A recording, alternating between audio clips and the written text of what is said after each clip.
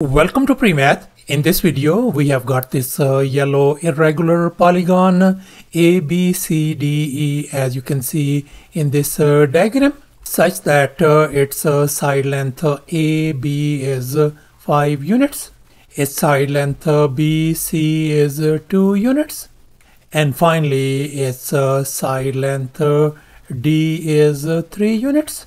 And moreover, this angle AED is 135 degrees, whereas all these other angles are 90 degrees each. And now our task is to calculate the area of this yellow shaded polygon ABCDE. Please don't forget to give a thumbs up and subscribe. And please keep in mind that this figure may not be 100% true to the scale. Let's go ahead and get started. And here's our very first step. We know this angle is 135 degrees, this angle is 90 degrees, this angle is 90 degrees, and likewise this angle is 90 degrees. So therefore we must calculate this angle as well before we move any further. And in this next step, we are going to calculate the interior angles of this polygon ABCDE. And now let's recall the interior angle sum formula. Interior angle sum is equal to n minus 2 times 180 degrees, where n represents the number of polygon sides. And in our case, our polygon sides are n equals to 5. So let's go ahead and calculate the interior angle sum of this given polygon. So in our case, n is 5. So this is going to be 5 minus 2 times over here. I'm going to multiply with 180 degrees. That is going to be 540 degrees. Let me go ahead and label this angle as alpha. Then sum of all these angles must be equal to 540 degrees. So let me go ahead and copy down. We got 90 degrees plus 135 degrees plus 90 degrees plus 90 degrees once again, plus our angle alpha equals to 540 degrees. And if we add all these like terms, we are going to get 405 degrees plus angle alpha is going to be equal to 540 degrees. Let's subtract 405 degrees from both sides. This is gone. So therefore our angle alpha turns out to be 135 degrees. So therefore our this unknown angle alpha turns out to be 135 degrees. And now we are going to think outside the box, and we are going to draw some auxiliary lines. As you can see in this next step, we have extended this line CD all the way to this point P, and on the other side to this point T. And as a result, we got these two triangles, this triangle TDE and this triangle PBC. And now let's make an observation. We know that this whole straight angle is 180 degrees, and we know that this angle is 135 degrees. So therefore this angle has got to be 45 degrees, and we know that this angle is 90 degrees and this angle is 45 degrees. So therefore this angle has got to be 45 degrees as well. And now let's focus on this angle 135 degrees.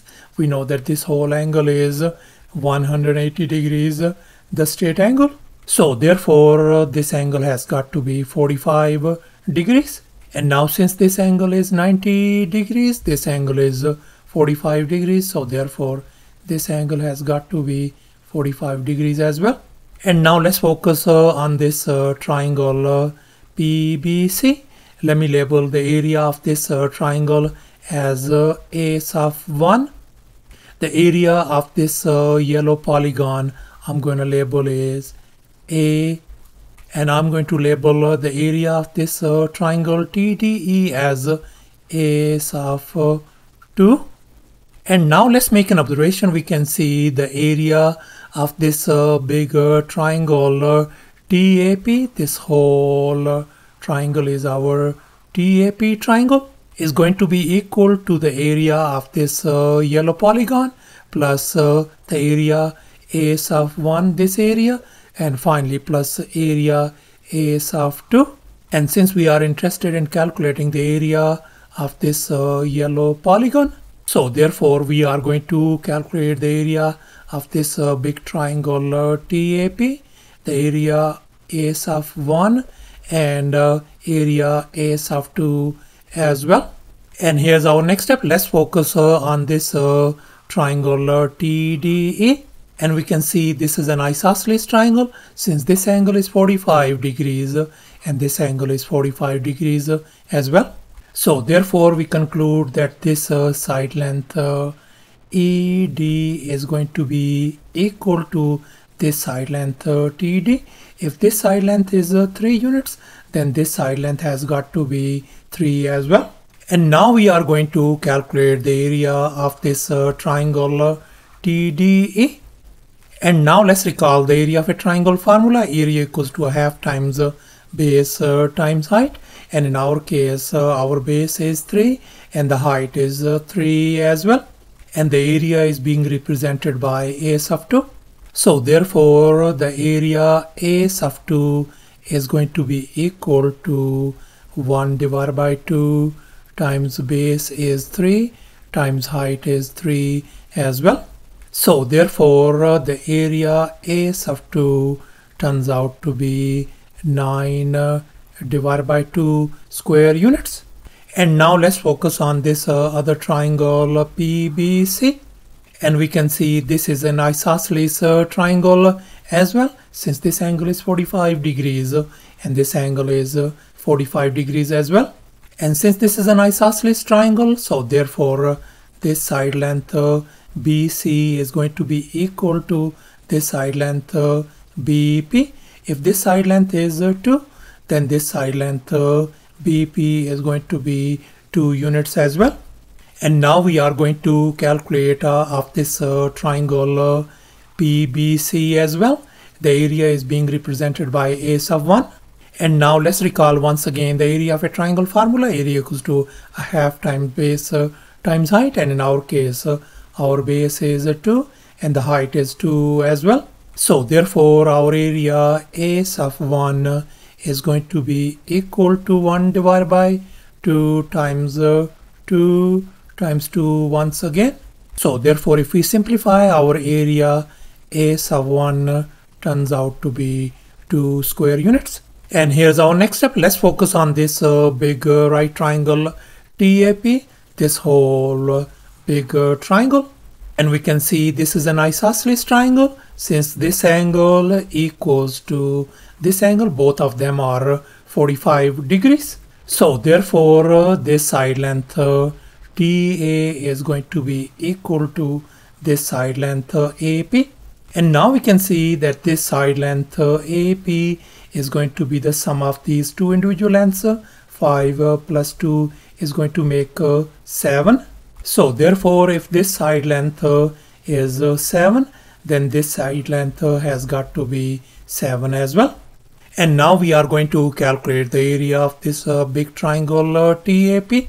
And now let's recall once again the area of triangle formula. And in our case our base is 7 and the height is 7 as well. So therefore the area of this big triangle TAP is going to be 1 divided by 2 times 7 times 7.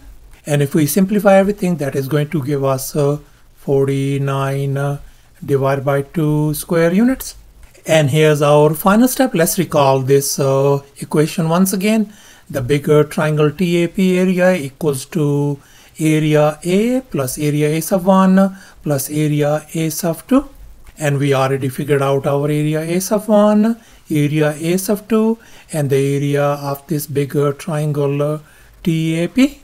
Let's go ahead and fill in the blanks over here. So I'm going to write down 49 divided by 2 equal to the area A plus area A sub 1 is 2 plus area a sub 2 is 9 divided by 2. And if we add these two numbers on the right hand side, that is going to give us 13 divided by 2. And now we are going to subtract 13 divided by 2 from both sides. So this is gone. So therefore our a value turns out to be 49 divided by 2 minus 13 divided by 2. And if we simplify everything, our area A turns out to be 18 square units. So thus the area of this yellow polygon turns out to be 18 square units. Thanks for watching, and please don't forget to subscribe to my channel for more exciting videos. Bye.